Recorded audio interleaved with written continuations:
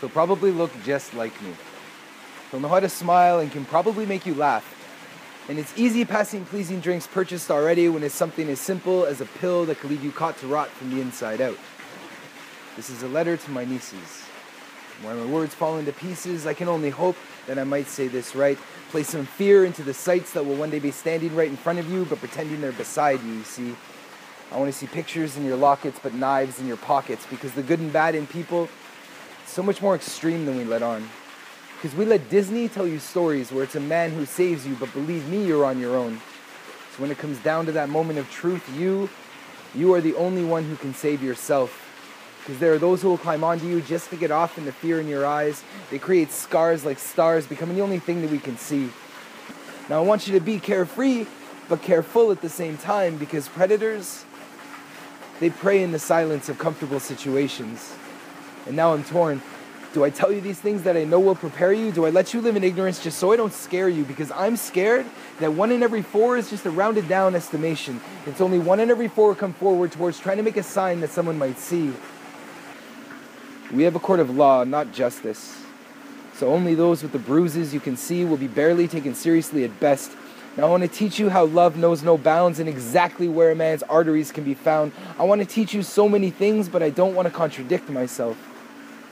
So how do I teach you about Goldilocks and how locks can be picked? Or like Rapunzel, how long hair might save you or give the wrong person something to hang on to, because the truth is, you never know for sure until after the fact and until it's too late. And these are the days where swords no longer come with shields. And like Andrea Gibson said, your bodies have been battlefields long enough. You were born with the scars other women took to their graves, trying to save future generations from the same fate. But there are still rainbows you can see and stars that will tell you stories. I want to teach you about spaceships and that space between endings and new beginnings, because I believe in unicorns and monsters.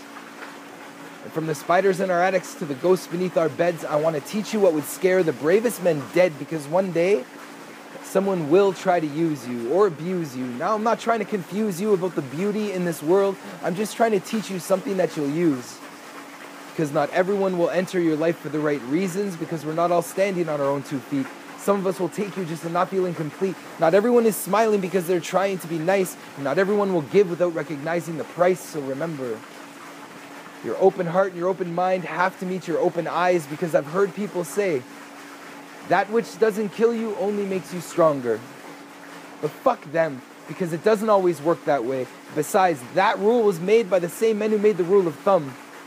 And it was said without saying, not so thick it might break you, but thin enough it might cut you. But you are the legacy that lets others be free. So live and fear and love and hate and trust and overcome and be.